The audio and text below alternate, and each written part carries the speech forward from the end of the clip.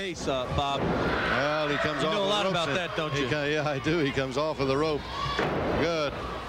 Headlock, hip toss right there. And Del Rio now, again, with a shoulder to the mat, very quickly gets one shoulder up as the referee right down to get a good close look at it. Head scissors now on Rick. Good move by Del Rio to come up with that head scissors. Let's see if he's going to be able to hold it in. He's got a lot of power. You can tell that by the muscles in those legs. Very big, powerful looking thigh muscles. But Ringwood Rick, if you turn into one like that, Kevin, you're going to be able to get the leverage and come right out of that almost every time. But stacked up for the count of only one.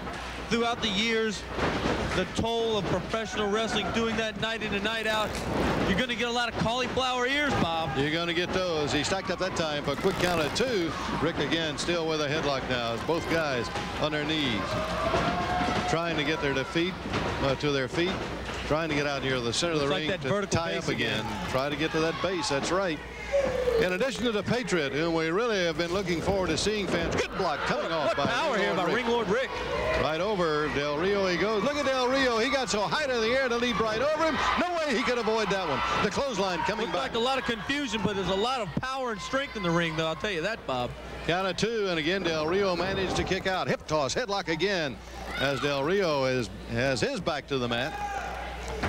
We're going to see Helmut Hessler also during this he's hour. a member of the leading conglomerate in all the professional wrestling. That is Chaos Enterprises. And he's setting him up for a whip. Here we go. Oh, kind of tried to stop, but his momentum carried him right into the Rick.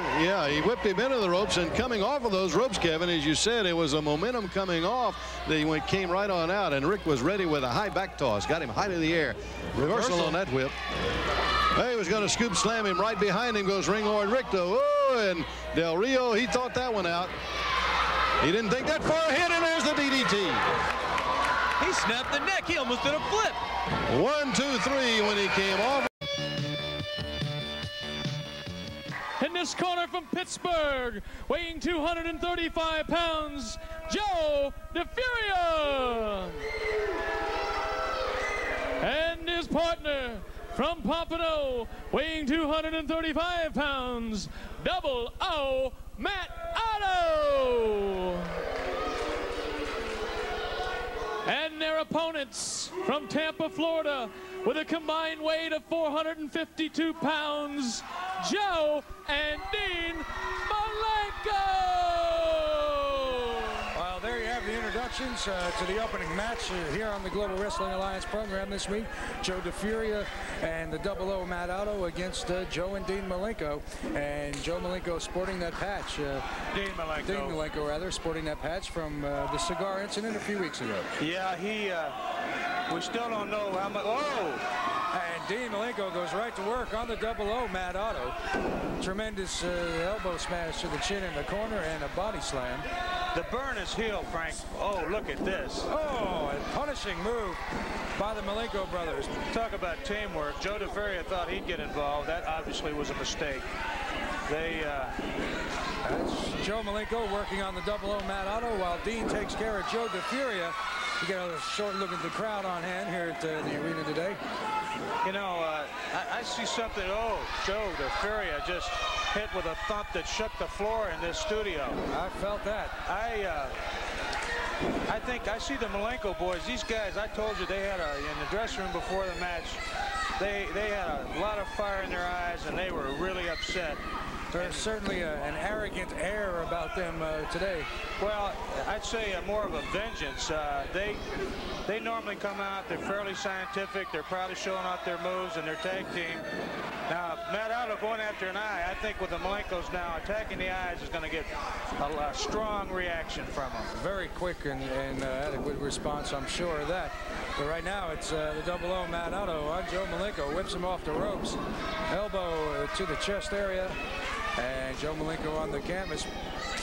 I see the Malenkos, their normal cadence as tag team wrestlers is broken up. I think that Dean is still so upset about the injury. He doesn't know how much of his eyesight he's going to recover. Joe, of course, always a real hard-nosed, tough, feisty individual. And today I see them out looking to get revenge from their dad. Oh, Joe Malenko, a tremendous right hand on Joe DeFuria. No counter move with that. It was just a straight right. He's not going for this one. DeFuria trying to pick up Joe Malenko, but it is Malenko with a shoulder across the blade of the back. And he picks up DeFuria, delivers a body slam on his own, and sweeps the legs. Oh, it's the double O, Matt Otto, with an outrageous clothesline on Joe Malenko. In comes Dean, and he quickly does away with the double O. Matt Otto between the ropes and out onto the floor. Joe Malenko back to work on Joe DeFuria now. Oh, they've got it. They've doubled up on him. What is this? Looks like a double suplex coming their way. Oh, wait a minute. They set him up on the ropes.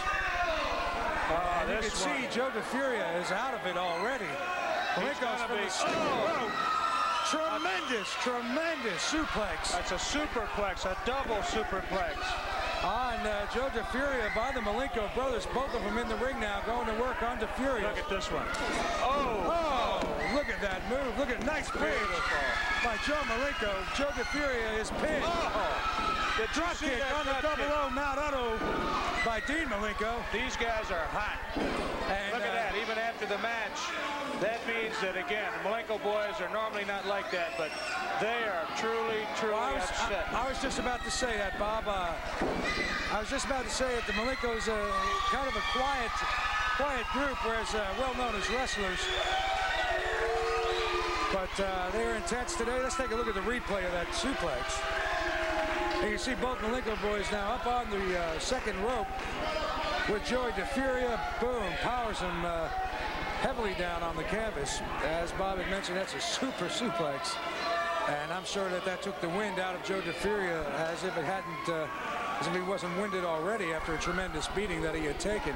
I do believe that the Malenko brothers are down at ringside with Bob Root as you get a good look at the suplex and a nice bridge by Joe Malenko, and that enables him to pin Joey DeFuria. Now let's go down to Bob Roop and the Malenkos at ringside. I'm here at ringside with Joe and Dean Malenko. These guys, you are really upset today.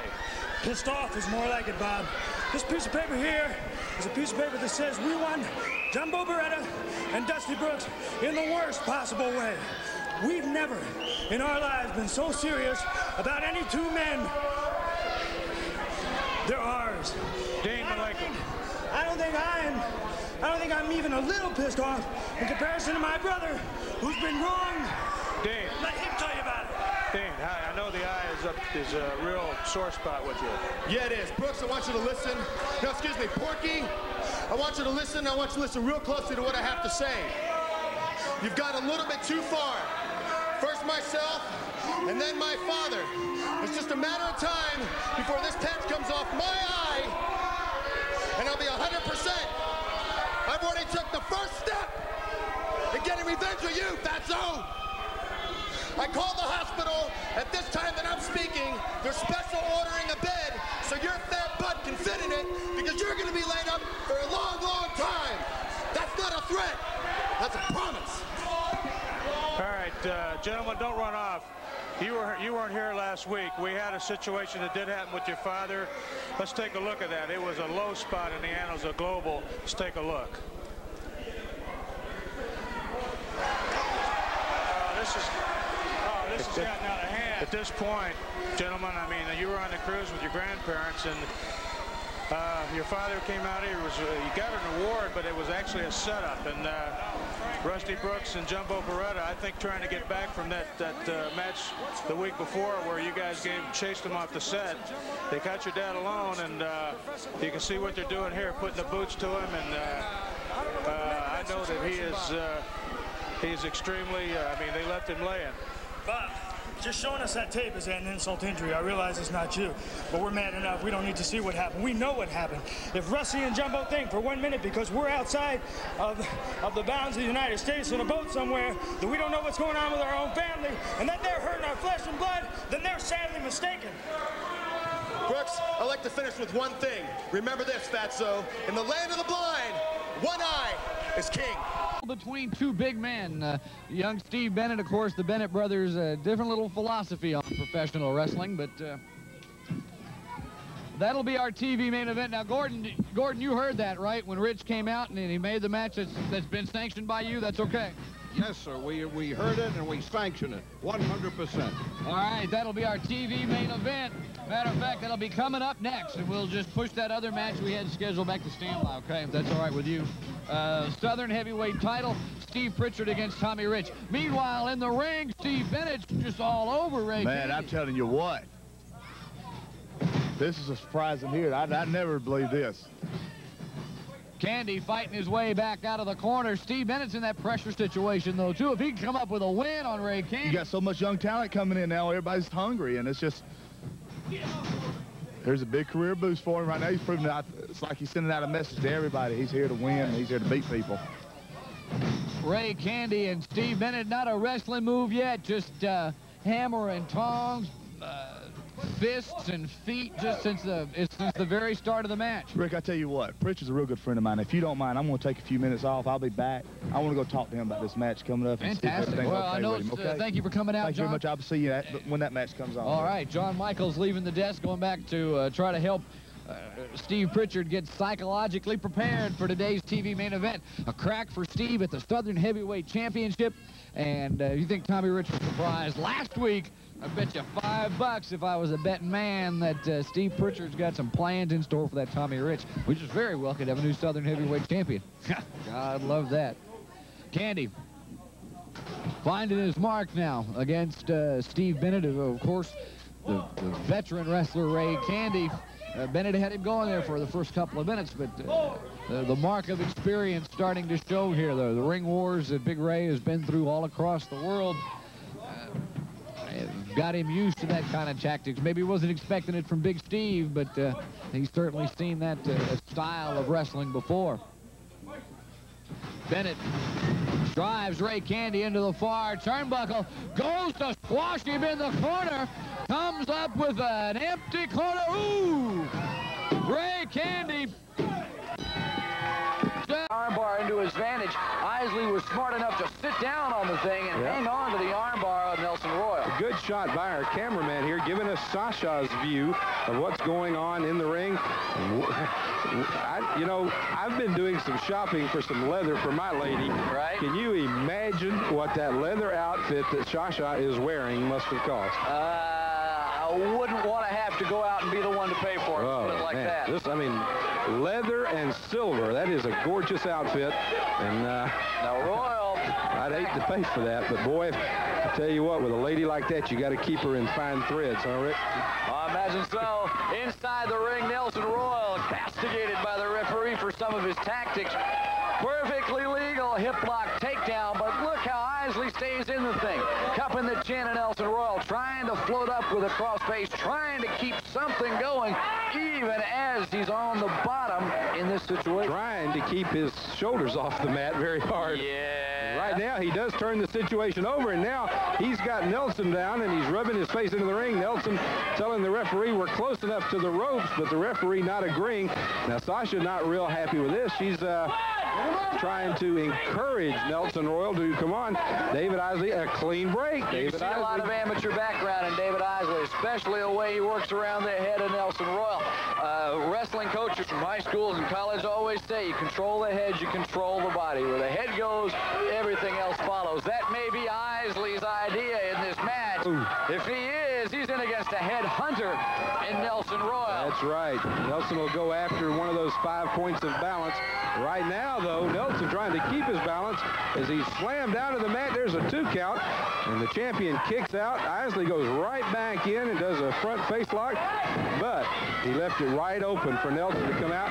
Now look at that, just manhandling.